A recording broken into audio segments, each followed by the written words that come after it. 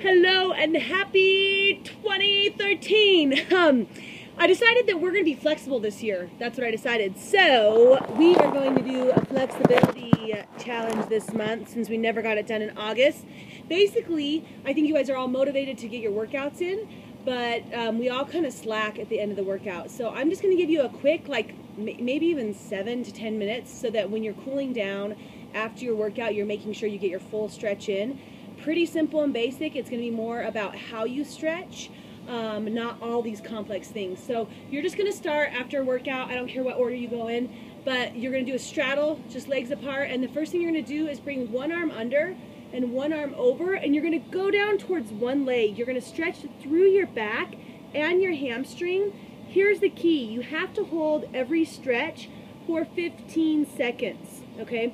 You don't actually change the form of your muscle until you sat there for 15 seconds. So if you're only going to do it for 10 seconds, don't bother doing it, all right? And then you're going to go over to the other side for 15 seconds.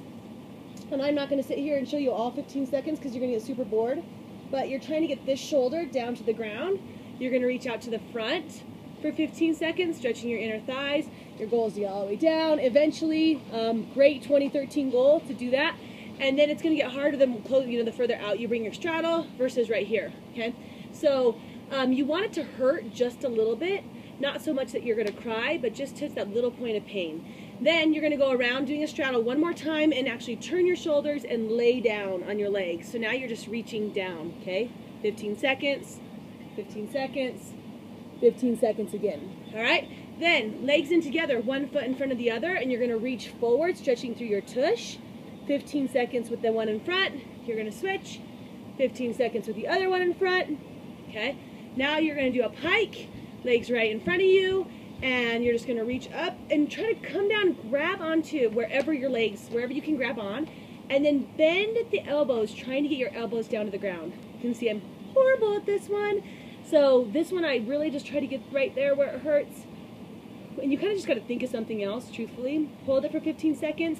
And then you're going to just bring your hands out a little bit further and go down a little bit more. And I'm talking an inch is it. Hold for another 15 seconds. Yeah?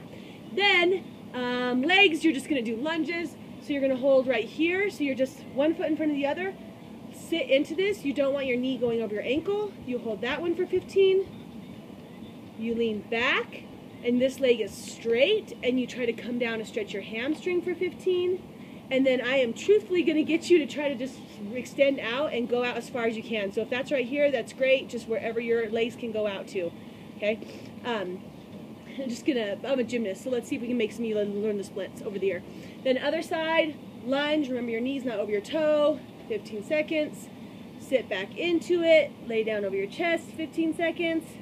You can hold this for 30 even if you want. If you really want a good stretch day, or even up to a minute is great.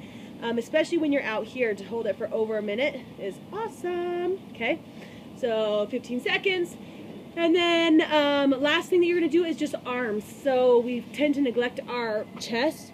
So you're going to lay on your tummy, arms out to the side, just flop over and then bring this arm back. So you're just right here. That's going to stretch both of your pecs. And then you're going to do the same. That's 15 seconds. Same other side. 15 seconds. Okay, so below this video, I wrote down each one of those, but remember, you need to go to the point where it hurts just a wee bit, yeah, and if you're not going to hold it for the full amount of time, then don't bother doing the stretching activity, because what happens is your muscles are like a rubber band, and when you just like do a stretch real quick, right here, and pop back up, it's just like a rubber band. You stretch them, and they come right back together.